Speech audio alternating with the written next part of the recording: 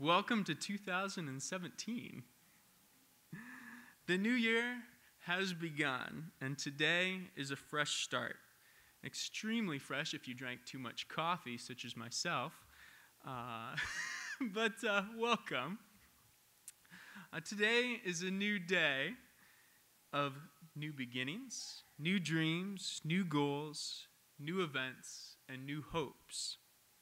But most importantly, I hope it is a fresh start to our hearts and lives of faith with God. With each new year brings the first new day. But what will your new day be? What will begin the threshold of a new year for you? Will it be joy, or will it just be another day? Will it be hope for the future? Will it be a resetting of goals and dreams, or just a resettling for what is and not what could be? Today I want to bring thoughts of hope and promise to you for a new year. I want to remind you on this new day of the new covenant that God made with us. And I want to remind you of the new creation God has made you to be. I want to point you to the new possibilities that God could do in your life if you are daring enough to dream on this new day. Recently, I saw a video of a husband and wife who had been married for 40 years. And every year, they described that they set new resolutions in their marriage and in their personal lives. So the husband started off by saying, "This year I resolve to not do these silly resolutions anymore." And then his wife said, "I resolve to stop holding my husband to this unfair expectation that he should go to the gym every single week. Though I want him to, and he probably should, but I resolve to not hold him to that anymore." And she had this look in her face, kind of sheepishly, like he should be going to the gym. So her husband said back, "Well, I have back problems. I can't go to the gym." And she said, "Well, that doesn't get you out of every task that you have to do in this house." And so he came back with another resolve. "I resolve to stop making my wife believe that everyone likes her cooking."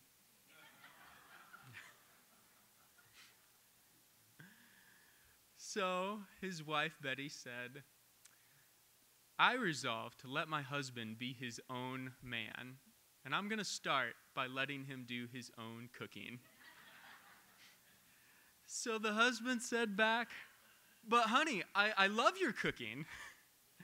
And she said, "Well, I thought you said no one likes my cooking." And so he replied, "Well, yeah, all of our guests and no one else likes your cooking, but I love your cooking." At the end of the whole story and watching them make their resolves and kind of banter back and forth, they said, "I resolve to love you one more year and to continue to love you." Sometimes our resolutions can be simple, and sometimes they can be big. And I think each new year brings about an opportunity for new things to start our lives. Long ago, God created this world in his love, in his joy, in his peace. He wanted to create a place where he could share his love to bring opportunities and joys and risks as well. However, creation didn't go as it had planned or as God had hoped with the fall of Adam and Eve and the people that he loved. When man fell, God realized he had to make a different plan. In some ways, you could say a resolution or a resolve. In Genesis 3:15, we find this resolve. For it says that through woman's seed, a Savior would come that would crush the serpent. The Hebrew word that is given there for seed is not a plural word, but more of a singular word. That one seed would come that would crush the serpent, yet the serpent would strike his heel. This was the foretelling in a prophetic way that one would come that would have to redeem the world back to God. So, as the world waited in anticipation for the redemption of the creation that God had made, the one who would come to redeem was Jesus Christ, the Savior of the world. Because Jesus came to redeem what had been lost. In his perfect love, when God created, he allowed the possibility of sin to enter the world. Because we could ask, why would God create a world where sin could possibly enter in? Couldn't he create something where there was no chance that sin would be allowed in? Yet for the depth of his love to reach its fullness, God allowed the possibility of sin because he wanted a people who would willingly choose to love him or choose not to love him, to choose to follow his words or not follow his words. Like any loving parent, how many parents do we have in the room? Go ahead and raise your hand. So we got a few parents. Okay. Like any loving parent, from the time your child is born, do you ever stop loving your child? Do you ever give up on your children? I think in the same way, God chose to never give up on his children no matter what would happen. And the children could choose to love and obey God or reject and leave God. And we know that true love also follows commands. God's commands are based on his everlasting truth because God is love and God is truth. And to follow his commands is to love God. As it says in 1 John, but if anyone obeys his word, God's love is truly made complete in him. This is how we know we are in him. Whoever claims to live in him must walk as Jesus did. And so the light of the world was born into the world to come and redeem the creation that he loved and had lost. God's love is so big that through the giving and laying down of Christ's life, could the creation be brought back into that perfect unity. And God's plan was to make creation new once again through forgiveness and redemption. So let's go back to that starry night, the night that we just celebrated, the night that Jesus was born. The cattle were lowing and the sheep were grazing, and the shepherds came to see Christ the child. Jesus was born, and I could imagine at that moment, Mary and Joseph said, "Now what? What do you do when you've just brought the Son of God into the world, and now you're going to raise the Son of God?" I could imagine Joseph had to think, this is going to be a challenging task. I mean, how do I be a dad to the Son of God? Imagine what it could have been like. So they're in their carpentry shop, right? Think of the times maybe you were with your children teaching them things, and there's Joseph and Jesus, and they're building something, and then all of a sudden Jesus says something to the effect of, wow, if we build this structure like this, and we could build it so tall, it'll be like the skyscrapers that are going to come one day. And then Joseph looks at him and says, what are you talking about, Jesus? And he says, oh, don't worry, Dad. That's coming in another couple thousand years. It's too hard to explain. Well, I could imagine what would happen if you had moments like that, fathering the Son of God.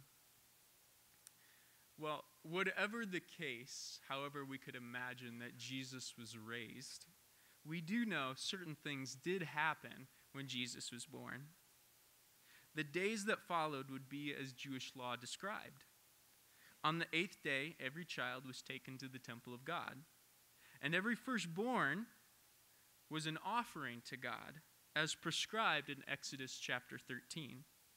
The mother and father would buy their son back and offer an animal sacrifice in his place.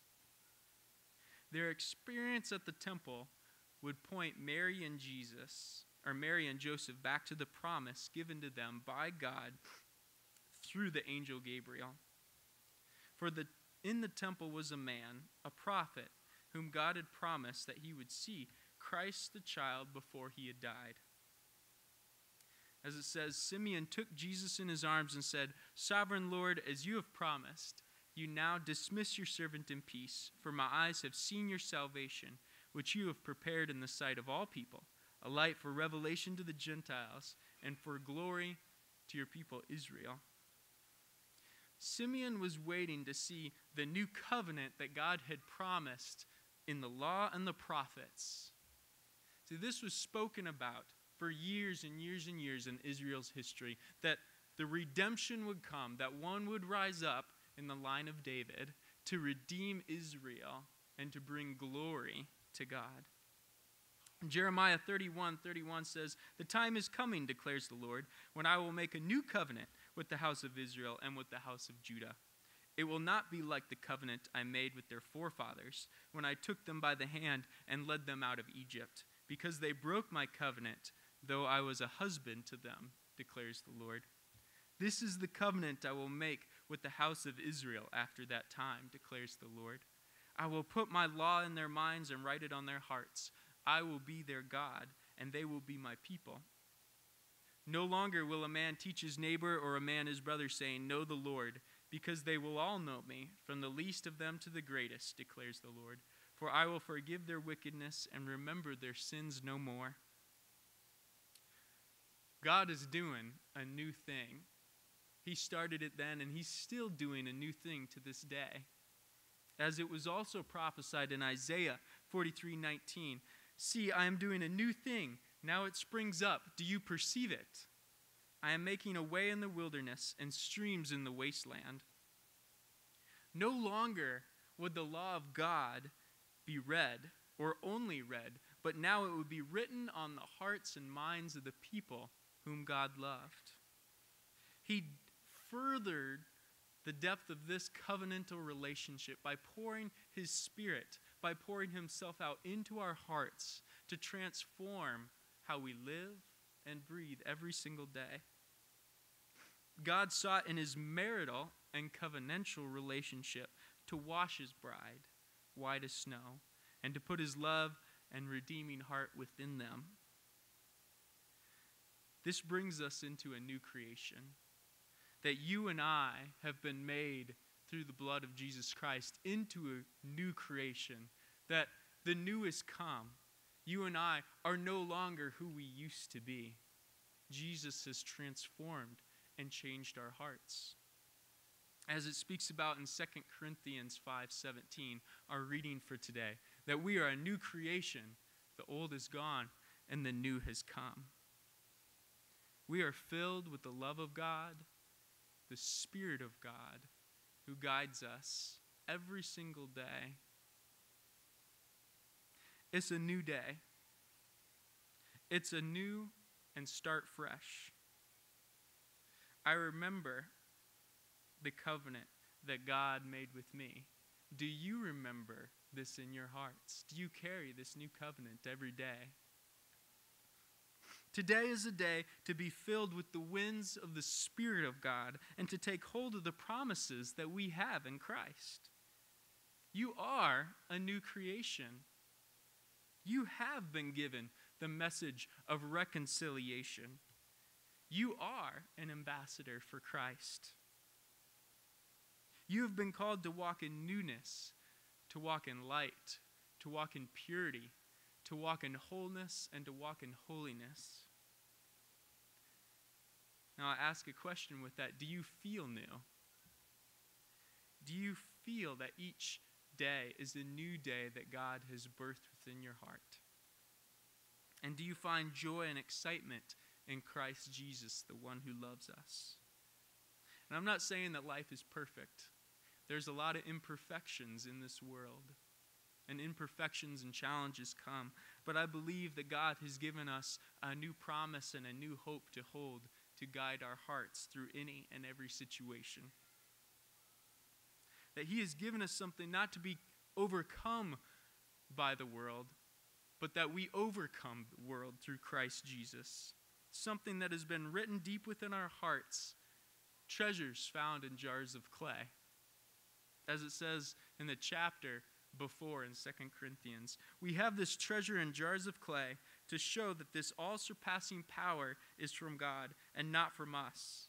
We are hard-pressed on every side, but not crushed, perplexed, but not in despair, persecuted, but not abandoned, struck down, but not destroyed. We always carry around in our body the death of Jesus, so that the life of Jesus may also be revealed in our body.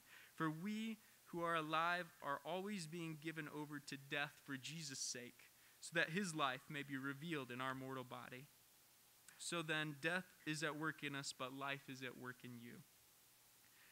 Today is a new day to walk with our hearts full of treasure, jars of clay. It's a new day to gird the cross upon us and walk in this newness of life, the depths and riches and glory of the light and life of Jesus Christ, the salvation that has come. I think sometimes it can be hard to see Christ in our daily lives. Sometimes I think we also hold on to the old days that were before us. We stay in the old day, which may be the past, the challenges and struggles that we faced, instead of reaching forward to the joy and the new opportunities that God gives us. We hold on to past pain. Memories come up again. Barriers that hold us back. They may come back in innocence. They may come back in anger. Some through grief and trials, while others are temptations, doubts, disbeliefs, fears, or insecurities. I want to tell you that today, on this new day, you were not meant to live in the old day. Christ redeemed the old day for the new day to come and to free your heart. Sometimes you just got to lay it back down. Lord, forgive me. Lord, forgive that situation and bring newness and healing to my heart again. My hope and prayer is that you do not hold on to that old day, but rather you step forward into the new day that Christ has called, the new day that he is bringing, because light has dawned. Now is the day of your salvation, as it speaks of in 2 Corinthians, starting in chapter 6. Today is the day of your salvation. Not yesterday, not tomorrow, right now is the day of salvation. And so we are to take hold of that day. Take hold of the salvation found in Christ. Find freedom in your hearts once again, because it is here being held out for you. 2017 has just begun.